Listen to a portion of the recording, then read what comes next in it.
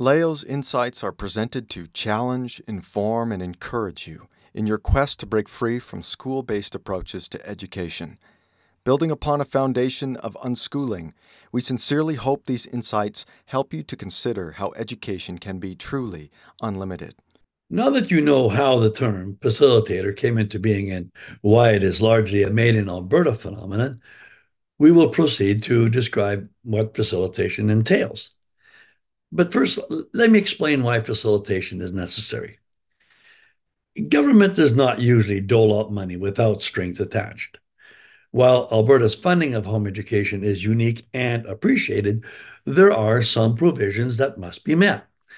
Although there is the option to simply notify the government and home educate without school supervision and funding, the majority of home educators accept the funding and, correspondingly, the obligations that come with it.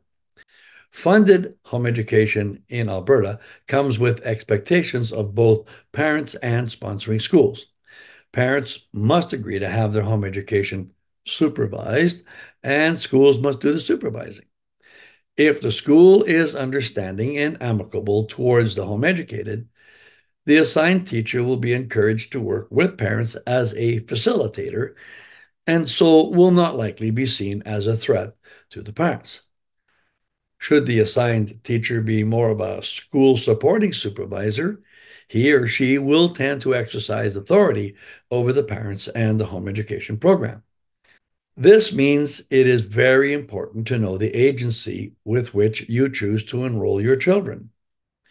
Understanding that the funding provision for government programs comes at a higher rate than for traditional home education or unschooling, there is a simple test to be able to ascertain whether your future assigned teacher will indeed facilitate or supervise.